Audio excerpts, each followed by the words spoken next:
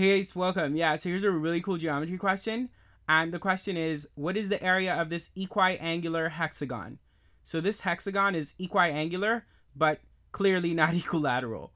And yes, it's possible to have an equiangular hexagon that's not equilateral. And equiangular means that all the angles inside this hexagon have the same measure.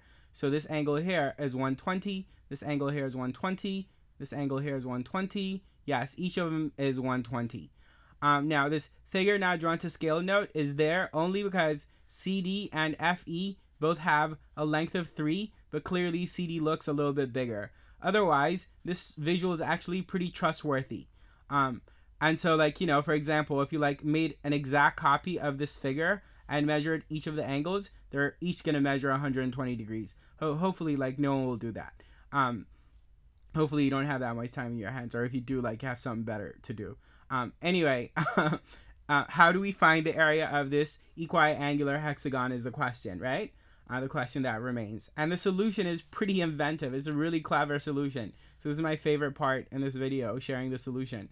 So how about this? Extend side CD like this, right? Extend side CD like this. And then extend a couple more sides. What sides do you think? Well, I think I've hinted you what other side, as far as the second side, I'm going to extend. So this guy, right, side AB is going to also be extended. And finally, now you should be very clued in. I'm going to extend side FE. And look at what's happened. With these extensions, I now have 4 triangles formed. Where are the 4 triangles? Well, this small triangle at the top, and this small triangle at the bottom left, small triangle at the bottom right, and the giant triangle that houses all of them, right? So that's the 4th triangle. And my claim is all 4 triangles are equilateral triangles. How can I show that? Well, let's start with this small triangle at the top. I know that this angle in my hexagon is 120. So I know this angle inside the triangle is 60. Similarly, because this angle inside my hexagon is 120, I know this angle inside this small triangle at the top is 60. So I've got, and this small triangle at the top, 60 here, 60 here. So this third angle must also be 60. Now, this third angle here at the top is not only in this small triangle here at the top, but also inside of the giant triangle that houses everything in it, right? So I know then that one of the angles in the giant triangle is 60. Now, similar argument to what we just did here will show that this triangle here at the bottom left is an equilateral triangle. If you want to hear it again, it's 120 inside our hexagon there, so it's 60 there. Okay, I won't actually lie, I'll spare you. So then this is 60 here, and this is 60. Now, this angle here is not only at this bottom left equilateral triangle, this angle here, but also in the giant triangle that houses all of them. So now we know that 2 angles in the giant triangle are each 60. And so this third angle here in the giant triangle has to be 60 also.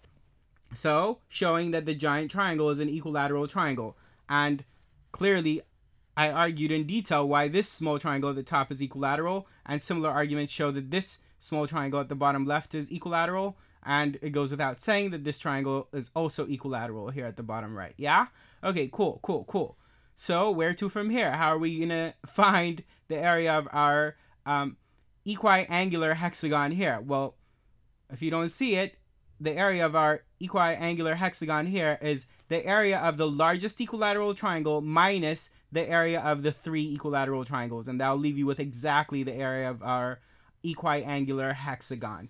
So the details to that are as follows.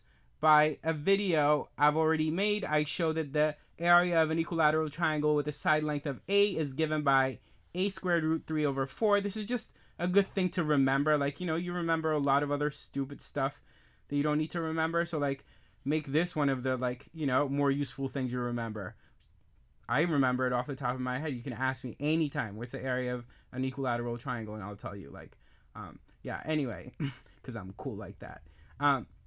So using this formula, we know that the area of the 3 equilateral triangles is given by this.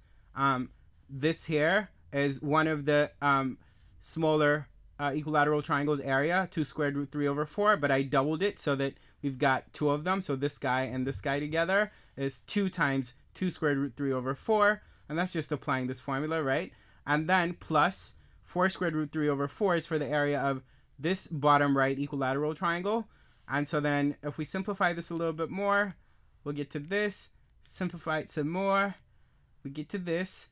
A little bit more will get us to this. Yeah? Okay, cool. Now, the area of the largest equilateral triangle, notice the largest equilateral triangle has a side length of 9, because 2, 5, and 2 make 9, and you can count it any other way. You get 9 either way. Yeah, so because one of its sides is 9, its area, the largest equilateral triangle, is 9 squared root 3 over 4, which is 81 root 3 over 4.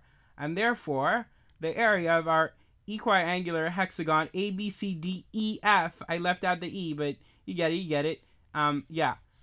ABCDEF, equiangular hexagon area is, drum roll, well, there's no drum roll, you know what to expect. 81 minus 24 and then times root 3 over 4, right? Okay, so 57 root 3 over 4, and I hope you enjoyed this video. Keep watching. Take care.